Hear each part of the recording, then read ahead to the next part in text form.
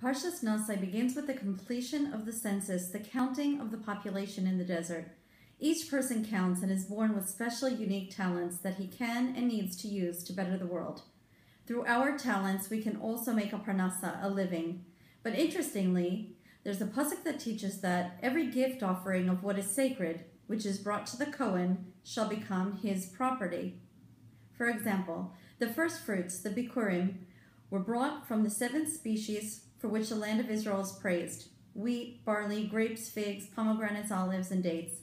The Mishnah describes how when a farmer saw the first figs, grapes, or pomegranates had ripened, he would tie a thread around them and say, "Behold, these are bikurim," thus devoting the first fruits to Hashem.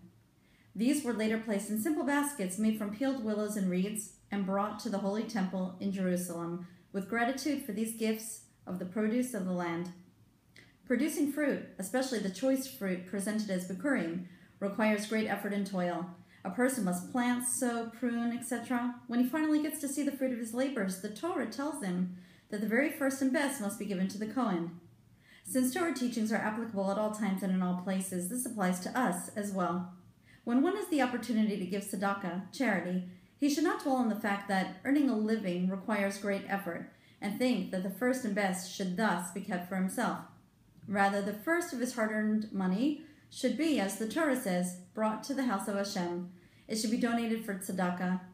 A person can fool himself into thinking that his own needs take precedence only when he does not understand that all his money is in fact tzedakah money.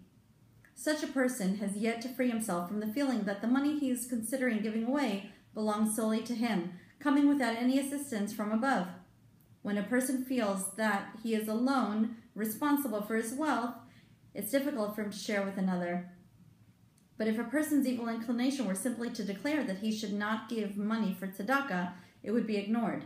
Instead, the evil inclination begins with a seemingly valid complaint. Since the worker himself also has needs, let him keep some of the first of his hard-earned money for himself. After all, that too can rightfully be considered tzedakah. But if a person is intent on bringing it to the house of Hashem, he will take it as a given that bikurim, the first and best of his fruits, should be given to others and not think of taking any for himself, just as he would never dream of taking other money designated for tzedakah. When one acts in this manner, he can be assured of the blessing that Rashi speaks of in the verse that follows. He that gives to the priest, the gifts that are coming to him, shall be blessed with great wealth. The last thing the Parsha tells us is how each Nasi, each leader of the 12 tribes, brings an offering for the inauguration of the altar. The offering brought by each of them is exactly the same, but the Torah repeats it, each one, to show that Hashem values each offering as special. This again impresses upon us the fact that we are each unique and every single one of us has something special to offer the world. Good Shabbos.